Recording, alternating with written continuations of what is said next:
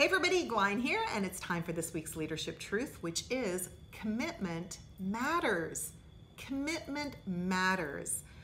A colleague of mine posted an article a few weeks ago that she came across in Psychology Today that was on the topic of Last Minute Itis, and it was how we are creating a society where, you know what, we just blow off commitments. You know, if we don't feel like going, we just don't show up, or we'll email at the last minute and say, sorry, I can't make it, or we extend ourselves so much that we're running late and we're, you know, it's like, oh, I'll be there in 10 minutes.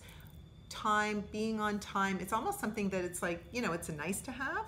And I think this is something that is pretty insidious. And I want you to stop and I want you to think about in your leadership, how often have you rescheduled things or blown off people on your team because you either overextended yourself, you got called into things that were, you know, priority at the last minute, and the people that were on the other end of that, the receiving end of that, were the people that were on your team who had a one-on-one with you, or maybe it was a team meeting that you didn't attend to.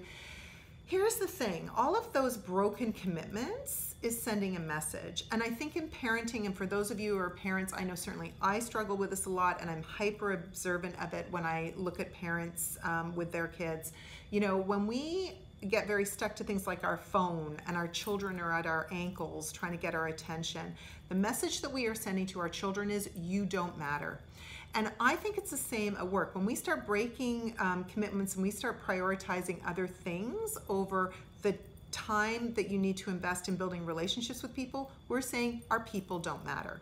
Okay, and so I think that we need to really stop back and think, where are our priorities? And I hear more and more companies talk about, we need people to be more engaged, we need people to be more, you know, productive, and we need to increase engagement. Engagement's down across the globe. Why should I be engaged with you if you constantly break commitments with me, right? Where's the two-way reciprocity street here, right? So you can't have it both ways. So I think the thing for all of us to think about, I'm certainly thinking about it in my leadership. I really recognize that I can get better at maintaining commitments, particularly with my team, which is difficult when clients pay the bills here, you know, so I get it. But the thing is, I think we have to really think as a society, how are we showing up and how are we following through on the commitments that we make?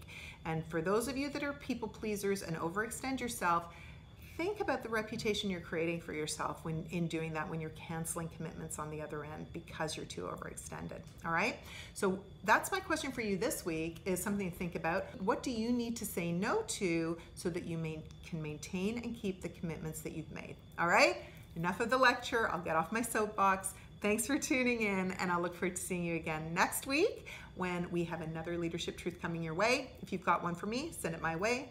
Follow our social channels to stay tuned and up to date on all things Roundtable. Thanks, everybody.